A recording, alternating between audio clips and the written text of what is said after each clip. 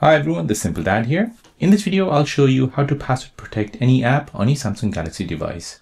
So even if your phone is unlocked, you can still lock individual apps using the Samsung Secure folder.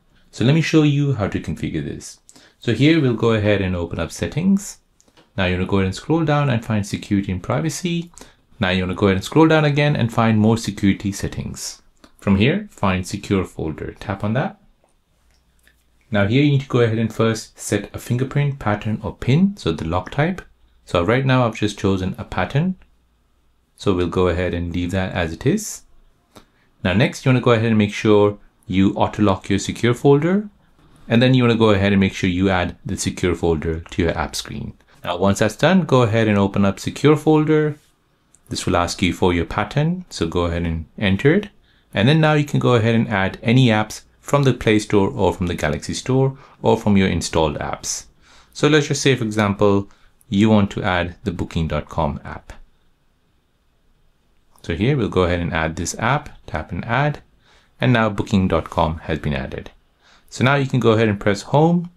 And now when you want to access that secure folder, open secure folder, go ahead and enter in your pattern, then go ahead and open up Booking.com. Now, as you can see, it's asking you to log in. So go ahead and log in to this version of your Booking.com.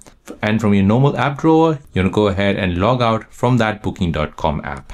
So basically you can move apps like WhatsApp, Gallery or Notes into secure folder and make sure they're logged off from the normal One UI 7.0 interface. So this basically adds a second layer of protection, which is perfect for protecting personal data, financial apps, or work files. So this is really great if you ever hand your phone over to someone else. So they will be unable to access your secure folder without a PIN number or a pattern. So there you go, guys. That is how to password protect any app on your Samsung Galaxy device. If you're new on the channel and you want to find out more about your iPhone, your Android phone, or any other social media apps, then don't forget to subscribe to this channel to become a part of the Simple Dad community. Hit the like button if you find this video useful.